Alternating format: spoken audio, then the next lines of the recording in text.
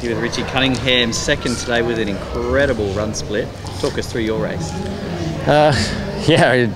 Certainly the run sort of came out of nowhere a bit and surprised me. I got dropped a little bit on the last part of the ride coming into town with getting mixed up with the age groupers and sort of got slipped off the back a little bit and missed the group out of transition running. So I guess I just didn't get caught up in the dogfight at the start and managed to do my own race, and after a while managed to slowly pull the leaders back in and do my own sort of thing.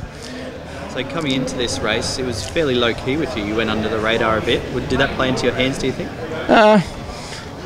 I'm easy either way. I guess it's the athletes kind of like a little bit less stress, but it's always nice to just sort of not have to do the media commitments and just sort of do your own thing. But either way, it's not really a big deal. Great. So this is a great result for you to start off 2014. What are your plans for next? There's the South American Championships in 4 weeks in Panama. I'll probably go home and get ready for that one.